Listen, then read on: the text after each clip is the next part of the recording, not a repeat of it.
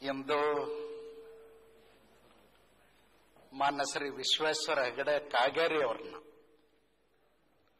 ಈ ಸದನ ಅವಿರೋಧವಾಗಿ ಆಯ್ಕೆ ಮಾಡಿದ್ದಕ್ಕಾಗಿ ಮೊಟ್ಟ ಮೊದಲಿಗೆ ಈ ಸದನದ ಎಲ್ಲ ಸದಸ್ಯರಿಗೆ ಕೃತಜ್ಞತೆಗಳನ್ನು ಸಲ್ಲಿಸಲಿಕ್ಕೆ ಬಯಸ್ತೇನೆ. ಸನ್ಮಾನ್ಯ ಸಭಾಧ್ಯಕ್ಷರೇ, ಹೆಗಡೆ ಅಂದ ಕೂಡಲೇ ನನಗೆ ರಾಮಕೃಷ್ಣ ಹೆಗಡೆ ಅವ್ರದ್ದೇ ನೆನಪಾಗ್ತದೆ. ಈ ಭಾವನಾತ್ಮಕ ಸಂಬಂಧಗಳೇನಿದ್ದಾವಲ್ಲ, ರಕ್ತ ಸಂಬಂಧಕ್ಕಿಂತಲೂ ಗಾಢವಾಗಿರ್ತವೆ. ಈ ಭಾವನಾತ್ಮಕ ಸಂಬಂಧದ ಬೆಸುಗೆ ಜಾತಿ, ಧರ್ಮ ಎಲ್ಲವನ್ನೂ ಮೀರಿರ್ತಕ್ಕಂಥದ್ದು. ಅಂತ ಸಂಬಂಧ ಈ ಹೆಗಡೆ ಅಡ್ನಾವ ಅನ್ನೋದಲ್ಲ, ಅದರ ಜೊತೆಯಲ್ಲಿ ನಂದದ.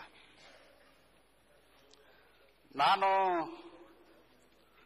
ಮಂತ್ರಿಯಾಗಿದ್ದಂಥ ಸಂದರ್ಭದಲ್ಲಿ ತಮ್ಮ ಜಿಲ್ಲೆಗೆ ಪ್ರವಾಸಕ್ಕೆ ಬಂದಿದ್ದೆ. ತಾವು ಶಿರ್ಸಿ ಐಬಿಯಲ್ಲಿ ಭೇಟಿ ಮಾಡಿದ್ರಿ, ತಾವೇ ಕರ್ಕೊಂಡು ಹೋಗಿದ್ರಿ. ನನಗೆ ಶಿರ್ಸಿ ಮಾರಿಕಾಂಬಾ ದೇವಸ್ಥಾನದ ಜಾತ್ರೆಗೆ ನಾನು ಬಂದಿದ್ದೆ. ಬಂದಾಗ ವಿಶ್ವೇಶ್ವರ ಹೆಗಡೆ ಕಾಗೇರಿ ಅವರು ನನ್ನನ್ನ ನಾಳೆ ಬೆಳಗ್ಗೆ ನಮ್ಮ ಮನೆಗೆ ಉಪಹಾರಕ್ಕೆ ಬರಬೇಕು ಅಂತ ಹೇಳಿದ್ರು, ರಮೇಶ್ ಕುಮಾರ್ ಸಾಹೇಬ್ರೆ. ಹೋದೆ. ಬೆಳಗ್ಗೆ ಹೋದ್ಮೇಲೆ ಉಪಹಾರಕ್ಕೆ ಇಬ್ಬರೇ ಕೂತೀವಿ. ಏನ್ ಡೈನಿಂಗ್ ಟೇಬಲ್ ಅದಿರಲಿಲ್ಲ. ವೈದಿಕ ಬ್ರಾಹ್ಮಣರ ಮನೆಯಲ್ಲಿ ಏನ್ ಪದ್ಧತಿ ಇತ್ತು ಅದೇ ಪದ್ಧತಿ ಒಳಗೆ ಉಪಹಾರಕ್ಕೆ ಕೂತೀವಿ. ಯಾಕಂದ್ರೆ ನಾನು ಕೂಡ ಬ್ರಾಹ್ಮಣರ ಮನೆಯಲ್ಲೇ ಬೆಳೆದಂಥವನು. ಕೂತಾಗ ಬ್ರಾಹ್ಮಣರ ಅನ್ನ ಒಂದು ಬೆಳೆದಿದ್ದೀನಿ, ಬರೇ ಬ್ರಾಹ್ಮಣರ ಮನೆ ಒಳಗಲ್ಲ. ಕೂತೀವಿ. ಅವ್ರ ಮನೆಯವರು ಬಡಿಸಿದ್ರು ತಂದು ಒಂದು ಪಾತ್ರೆ ಒಳಗೆ ಹರಿತುಪ್ಪ ಅಂತ ನನಗೆ ಗೊತ್ತಿದ್ದಿಲ್ಲ. ಇಷ್ಟು ದೊಡ್ಡ ಪಾತ್ರೆ ಒಳಗೆ ತಗೊಂಡು ಬಂದಿಟ್ರು. ನಾ ತಿಳ್ಕೊಂಡೆ ಉಪ್ಪಿಟ್ಟು ಅಂತೇಳಿ. ದೊಡ್ಡ ಸೌಟ್ನೆಲ್ಲ 2 ಸೌಟ್ ಹಾಕೊಂಡು ಬಿಟ್ಟವನು ಎಲ್ಲಿ ಒಳಗೆ ಹಾಕೊಂಡು ದೋಸೆ ಮಾಡಿದ್ರು. ದೋಸೆಗೆ ಹಚ್ಕೊಂಡು ಬೆಲ್ಲದ ಪಾಕ್ ಅಂತೀವಿ ನಮ್ಮ ಕಡೆ, ನಿಮ್ಮ ಹಸಿ ಬೆಲ್ಲ, ಅದರ ಜೊತೆಲಿ ಬಹಳ ರುಚಿ ಆಗ್ತದ. ತಿಂದು ಬಿಟ್ಟೆ. ಏನ್ ಬೆಲ್ಲ ಅಂತೀರ ಅದಕ್ಕೆ? ಜೋನಿ ಬೆಲ್ಲ. ತಿಂದು ಬಿಟ್ಟೆ, ಗೊತ್ತಾಯ್ತು ತುಪ್ಪದಂತೆ. ಬಾಯೊಳಗೆ ಇಟ್ಕೊಂಡ್ಮೇಲೆ ಎಲ್ಲ ಎಂತ ಗಾತ ಆಯ್ತಲ್ಲ. 2 ಚಮಚ ಹಾಕೊಂಡು ಉಪ್ಪಿಟ್ಟು ಹಾಕೊಂಡಷ್ಟು. ಅವ್ರಿಗೆ ಮೊತ್ತೆ ನೋಡಿದೆ, ನೀವು ಹೇಳ್ಬಾರ್ದೇನ್ರಿ ತುಪ್ಪ ಅಂತ ಹೇಳಿದೆ. ಕಾಗೇರಿ ಅದಕ್ಕೇನಾಗ್ತದೆ ತಿನ್ರಿ ಅಂದ್ರು. ಹೋಳಿಗೆ ತುಪ್ಪದ ಮೇಲೆ ನಾನು ಬಹಳ ಪ್ರೀತಿ, ತಿಂದೇ ಬಿಟ್ಟೆ ಪೂರ್ತಿ ತುಪ್ಪ. ಬಹುಶಃ ಯಾರು ಅಷ್ಟು ತುಪ್ಪ ತಿಂದು ಕರಗಿಸ್ಕೊಳ್ಳೋದಲ್ಲ. ತಿಂದ ಮೇಲೆ ನನಗ ಭಯಂಕರ ಆಸಕ್ತಿ ಹುಟ್ಟಿತು. ನಾನು ಇವ್ರ ಮನೆ ಒಳಗೆ ಇಷ್ಟು ತುಪ್ಪದ ಪಾತ್ರೆ ಒಳಗೆ ತಂದಿಟ್ಟಾರ, ಬಾಂಡೆ ತುಂಬ, ಒಂದು ಬೊಗಣಿ ತುಂಬ. ಏನ್ ಇಷ್ಟಂಗ್ ತುಪ್ಪ ಇವರು ಖರೀದಿ ಮಾಡ್ತಾರ? ಯಾಕಂದ್ರೆ ಬ್ರಾಹ್ಮಣರು ಮನೆಯೊಳಗೆ ಗಿಂಡಿ ಒಳಗೆ ತುಪ್ಪ ಇಟ್ಟಿರ್ತಾರ, ಸ್ವಲ್ಪ ಸ್ವಲ್ಪ ಹಾಕ್ತಾರ. ಈ ನಟಿ ಬಡವರವರು ವಿಳ್ಳೆದಲ್ಲಿ ಎದ್ದೆದ್ದು 1-2 ಹನಿ ಹಾಕೋತ ಹೋಗ್ತಿರ್ತಾರ. ಅದಕ್ಕ ಏನ್ ಮಾಡ್ತೀರಿ ಹೆಗಡೆ ಅವ್ರ ಅಂತ ಕೇಳಿದೆ. ಒಕ್ಕಲ್ತನ ಅಂದ್ರು. ಒಕ್ಕಲ್ತನ ಅಂದ್ಮೇಲೆ ನಾನು ಹೇಳ್ದೆ, ನಿಮ್ಮ ಒಕ್ಕಲ್ತನ ನೋಡ್ಬೇಕಲ್ಲ ಅಂದ. ನಡೆಯುತ್ತೆ. ದನದ ಕೊಟ್ಟಿಗೆ ಕರ್ಕೊಂಡೋದ್ರು ಮನೆ ಎದುರಿಗೆನೆ, ಅವ್ರು ಇರ್ತಕ್ಕಂಥ ಮನೆ ಎದುರಿಗೆ.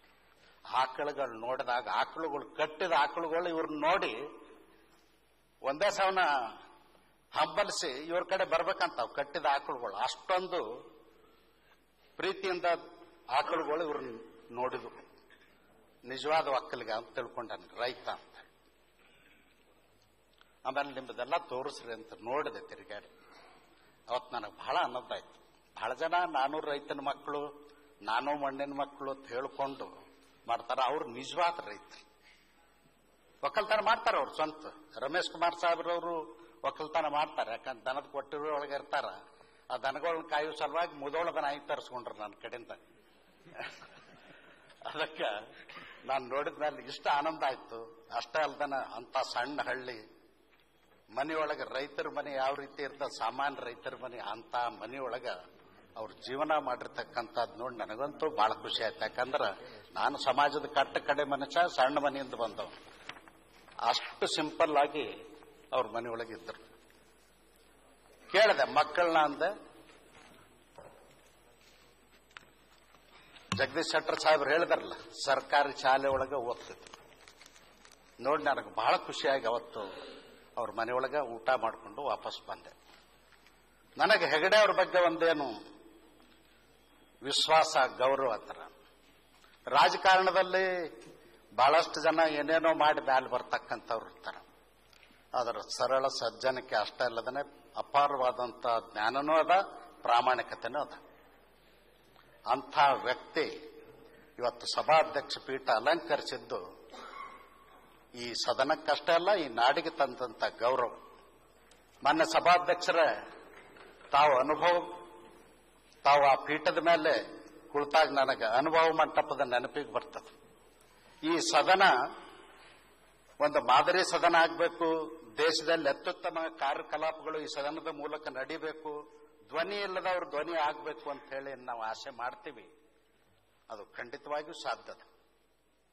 ತಾವು ಪೀಠಾಧ್ಯಕ್ಷ ಸ್ಥಾನದಲ್ಲಿ ಸಭಾನಾಯಕರಾಗಿ ಚಲದಂಕಮಲ್ ನಮ್ಮ ಯಡಿಯೂರಪ್ಪನವರು, ಪ್ರತಿಪಕ್ಷದ ನಾಯಕರು ಯಾರಾಗ್ತಾರೋ ಗೊತ್ತಿಲ್ಲ, ಉಪಾಧ್ಯಕ್ಷರು, 4 ಜನರ ಮೇಲೆ ಬಹಳ ಜವಾಬ್ದಾರಿ. ಈ ಸದನವನ್ನ ಅತ್ಯುತ್ತಮವಾಗಿ ನಡೆಸಿಕೊಂಡು ಹೋಗ್ಲಿಕ್ಕೆ, ಐತಿಹಾಸಿಕವಾಗಿ ಇಲ್ಲಿ ನಿರ್ಣಯಗಳಾಗಲಿಕ್ಕೆ, 225 ಜನರಿಗೆ ಮಾರ್ಗದರ್ಶನ ಮಾಡಲಿಕ್ಕೆ 4 ಜನ ಬಹಳ ಪ್ರಮುಖರು.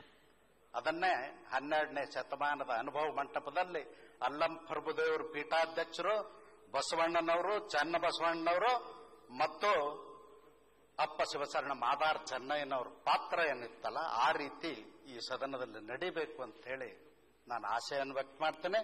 ಮತ್ತು ನನಗೆ ಆತ್ಮವಿಶ್ವಾಸದ, ತಾವು ಅತ್ಯಂತ ಸಂಭಾವಿತ ವ್ಯಕ್ತಿ, ಗೌರವಾನ್ವಿತ ವ್ಯಕ್ತಿ, ಆ ಸ್ಥಾನಮಾನದ ಘನತೆ ಗೌರವವನ್ನು ಎತ್ತಿ ಹಿಡಿಯುವುದರ ಜೊತೆಯಲ್ಲಿ ದೇಶದಲ್ಲಿ ಅತ್ಯುತ್ತಮವಾದಂತ ಕಾರ್ಯಕಲಾಪಗಳು ಈ ಸದನದಲ್ಲಿ ನಡೀತಾವ ಅಂತಕ್ಕಂಥ ವಿಶ್ವಾಸವನ್ನು ಮತ್ತೊಮ್ಮೆ ವ್ಯಕ್ತ ಮಾಡಿ, ಭಗವಂತ ತಮಗೆ ಒಳ್ಳೇದು ಮಾಡಲಿ.